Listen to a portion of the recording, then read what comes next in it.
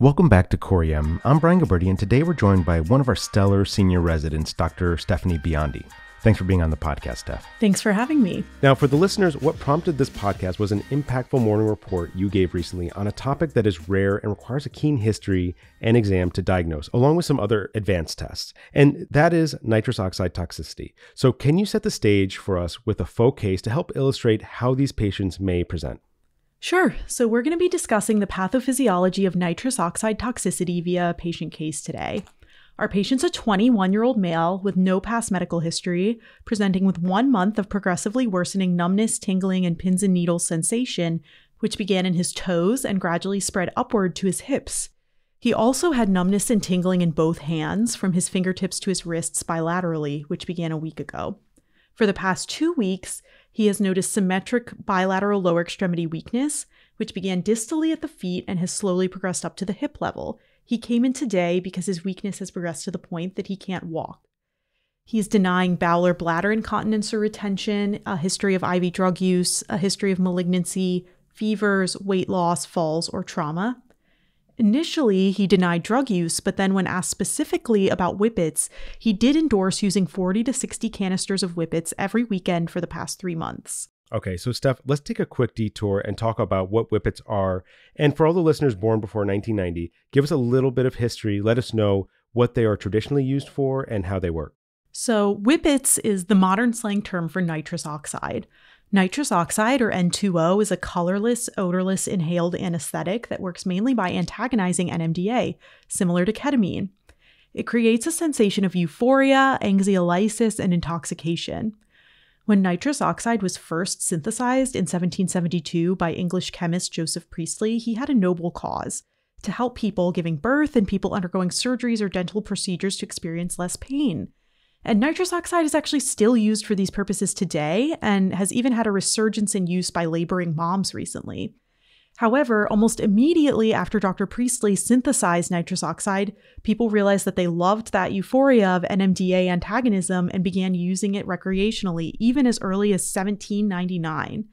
It became majorly popular in the 1970s to 1990s as a club drug, then had a resurgence during COVID lockdowns that has persisted today. It's theorized that the resurgence began because the canisters are legal and easily accessible even during lockdowns, since they're sold at grocery stores and online as a whipped cream foaming agent. When lockdowns were lifted, people brought it to clubs and parties, and the rest is history. Yes, and as somebody who grew up in the 80s, I do remember hearing about whippets. And it's interesting to hear that their use has increased recently. Now, this is an important point that I took away from your presentation, that there are some dangerous misconceptions about nitrous oxide. So let's take a second to review how the substance is viewed by the general public. Yeah, so the reputation of nitrous oxide on social media is actually quite misleading. Many say that whippets are a legal high which doesn't cause long-term health consequences. Young professionals also love that whippets supposedly allow you to have a sensation similar to alcohol intoxication, yet you awaken with no hangover. So it's become very popular amongst young professionals who want to party and then go to work the next morning with no ill effects. Most are unaware that there can be lasting or even permanent health problems as a result of frequent nitrous oxide use. And Steph, what are the health consequences? And as you talk about how patients may present, what are some important components of your neuroexam when you evaluate someone with potential nitrous oxide toxicity, or more broadly, someone with a similar chief complaint as our fabricated case? Yes, so on exam, you can expect symmetrically decreased strength and sensation in a stocking and glove pattern. Cranial nerve exam and mental status exam are typically normal. You may notice an upgoing Babinski reflex, increased tone, and slight hyperreflexia to the lower extremities. It's very important to also test proprioception in patients with bilateral lower extremity weakness to help differentiate this patient's condition from other neurologic disorders. Patients with nitrous oxide toxicity often have a positive Romberg, dysmetria with finger to nose, or dysmetria with heel to shin. Perfect. And now on to the meat and potatoes of this episode, the differential diagnosis. Walk us through the pathophysiology that you're considering when you perform your exam. So when patients have neurologic complaints, I like to first decide whether to quote unquote activate stroke or spinal emergency, which are specific protocols at our hospital for acute onset neurosymptoms. This faux patient symptoms were not acute, so we won't go down those pathways. Next, I like to try and think like a neurologist and localize the lesion. So given the symmetric leg weakness and numbness and the sensory level, that makes this more likely a spinal cord pathology or neuropathy rather than a brain pathology. Brain lesions typically cause hemiparesis in conditions like stroke or scattered areas of weakness in conditions like MS. Neuropathies and spinal cord pathology typically cause symmetric weakness, but the spinal cord has many different tracts of neurons and different pathologies affect different tracts. Nice, Steph. And I'm glad that you brought up this point. It's always important to first assess acuity and ask ourselves, should this be activated as a stroke code or a spinal cord emergency? Time is brain and time is cord. If not, then we could start thinking about potential spinal cord lesions. So let's get even more granular and talk about the different tracks. And there's going to be a lot to absorb here, so refer to the table in our show notes for a refresher. Sure. The lateral corticospinal tract contains upper motor neuron lesions. So conditions that affect this tract are going to cause spastic paralysis or spastic weakness with increased tone, increased reflexes, upgoing plantars, and clonus on exam. Examples of conditions that could cause damage to upper motor neurons in the spine include trauma to the spinal cord, anterior spinal artery stroke, transverse myelitis, subacute combined degeneration, or spinal cord compression caused by epidural abscesses, tumors, or degenerative spinal stenosis. We can further narrow this differential by chronicity. Spinal stroke or trauma would be very acute, spinal stenosis would be very chronic, while the remaining conditions like mass effect on the spine, subacute combined degeneration, or transverse myelitis could be more subacute. In contrast, lower motor neuron lesions cause decreased tone, decreased reflexes, downgoing plantars, atrophy and wasting, and muscle fasciculation on exam. The anterior horn of the spinal cord, the nerve roots, peripheral motor nerves, and the neuromuscular junction make up the lower motor neuron pathway, damage to which will cause flaccid paralysis or flaccid paresis. Examples of condition that affect the anterior horn of the spinal cord include polio or ALS. Conditions that affect nerve roots or peripheral motor nerves include cauda equina, tabes dorsalis, Guillain-Barré/AIDP, and the many different types of neuropathies, including alcohol, HIV, diabetic, copper deficiency, vitamin E deficiency, and folate deficiency related neuropathies. Neuromuscular junction lesions are caused by botulism, myasthenia gravis, or Lambert-Eaton myasthenia. To further narrow your differential when thinking of a lower motor neuron lesion, we could look at the patterns of weakness caused by these lesions. Neuropathies typically cause symmetric, distal greater than proximal weakness and are often associated with stocking and glove pattern sensory deficits. Neuromuscular junction problems like myasthenias or botulism usually cause oculobulbar weakness and proximal greater than distal muscle weakness. Tabes dorsalis usually presents with ataxia prior to weakness, and cauda equina is typically acute onset bilateral leg weakness and numbness, especially saddle numbness with bowel and bladder dysfunction. So our faux patient seems to have some features of both upper and lower motor neuron symptoms. He has distal greater than proximal muscle weakness with stocking glove pattern sensory changes typical of lower motor neuron lesions. However, he also had hyperreflexia and upgoing plantars typical of upper motor neuron lesions. Many of these diseases actually affect multiple areas of the nervous system. For instance, tabes dorsalis affects nerve roots, which are lower motor neurons, the corticospinal tract, which are upper, as well as the dorsal columns, which control proprioception. Subacute combined degeneration affects the peripheral motor nerves, which are lower, the lateral corticospinal tract, which are upper, and the dorsal columns. And finally, ALS also affects both upper and lower motor neurons in the spine.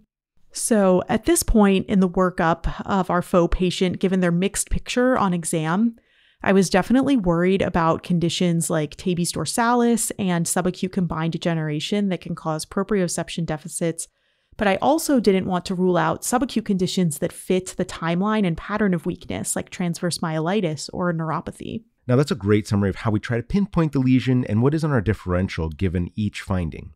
Now that we've done the exam, we can extend our workup with labs. What labs are you getting and what do you pay particular attention to in the results? In terms of blood work, I think it's important to get basic labs, especially a CBC and coags, to make sure it's safe to potentially do a lumbar puncture.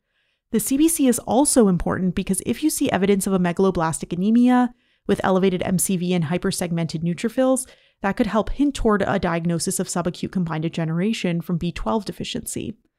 Getting HIV and syphilis labs could also help to rule out an HIV-related neuropathy or tabes dorsalis. Finally, if you're an especially motivated diagnostician, you could send out some slower labs that may not come back during the ED visit, but could help out your inpatient colleagues. These include copper levels, B12 levels, A1C, and folate levels, which will help to evaluate for subacute combined degeneration or neuropathies. So, Steph, we can't finish talking about what we're sending off to the lab without talking about a lumbar puncture. So tell us about this procedure and what you're looking for in the results. A lumbar puncture can help us to assess for some of the differentials like Guillain-Barré, MS, and transverse myelitis. With the lumbar puncture, you could look for albuminocytological dissociation, which is an elevated CSF protein level in the absence of CSF leukocytosis. This is a feature of Guillain-Barré syndrome. Additionally, one can send an oligoclonal band level from the CSF. If this is negative, MS or transverse myelitis become less likely.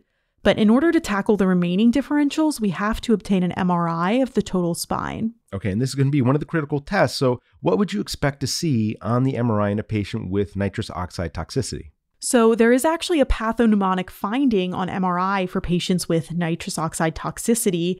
And what that finding is a symmetric high-intensity signal in the dorsal columns known as the inverted V sign or rabbit ear sign. And this indicates subacute combined degeneration. This sign is seen in the T2-weighted axial images.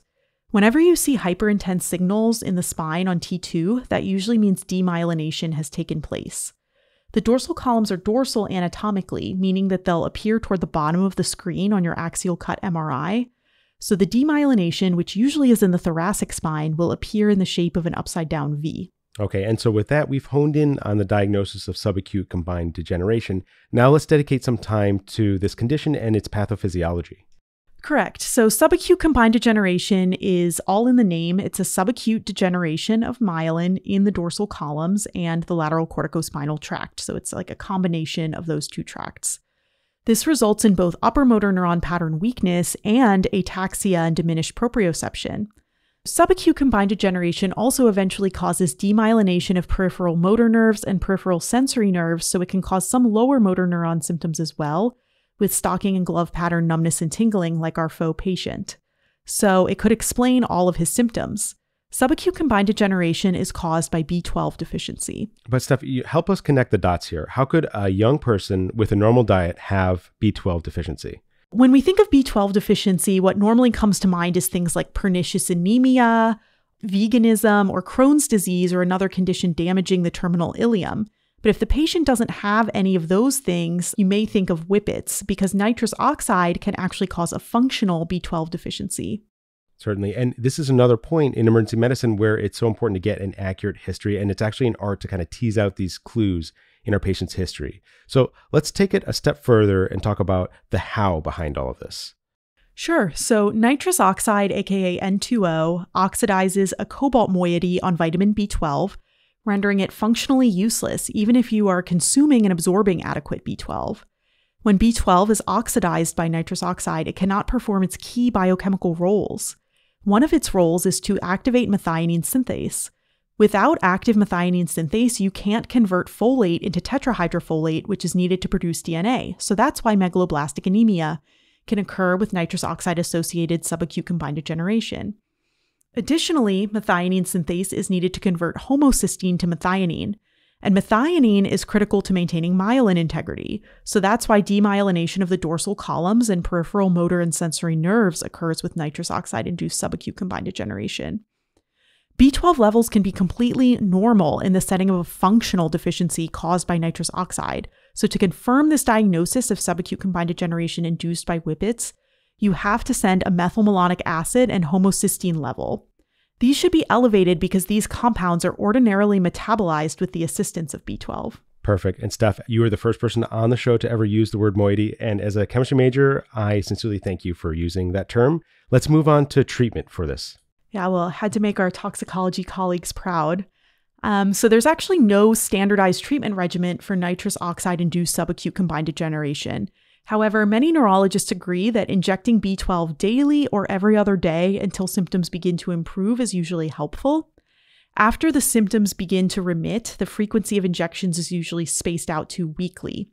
And they usually use injections of 1,000 micrograms of vitamin B12 intramuscularly. In order to recover, the most critical aspect would be to abstain from further whippets use so that you don't inactivate the administered vitamin B12. People can slowly regain neurologic function after nitrous oxide-induced subacute combined degeneration, but remyelination doesn't happen overnight, and it can be a long road. Recovery is slow and often incomplete. About 80% of nitrous oxide-induced subacute combined degeneration patients have some improvement after a year of B12 treatments, but unfortunately, only 10 to 20% make a total recovery back to their baseline. Another important aspect to think about is that the likelihood of developing subacute combined degeneration increases with the number of nitrous oxide whipped cream canisters utilized. About 3.4% of whippets users overall develop subacute combined degeneration, but 8.5% of those who use greater than 100 canisters per session go on to develop subacute combined degeneration. And people with pre-existing B12 deficiency are at higher risk of subacute combined degeneration symptoms, even with low amounts of usage. Thank you. And I know that beyond the medicine, there's a message here. So, Steph, wrap us up with some closing remarks.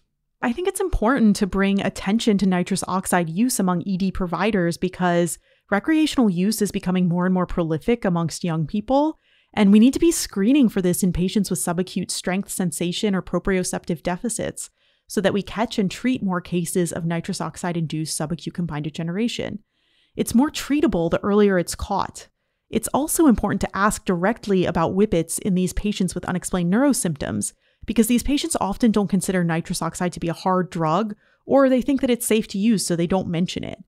We can also educate these patients about the long-term health consequences that they may be unaware of to try and prevent more cases of subacute combined degeneration for cropping up in the future. Dr. Biondi, thanks for being on the podcast and helping us continue to craft our neuroexam and outlining an approach to diagnosing this condition while encouraging us to consider nitrous oxide toxicity on our differential when patients with similar complaints present to our EDs. Yeah, thanks for having me.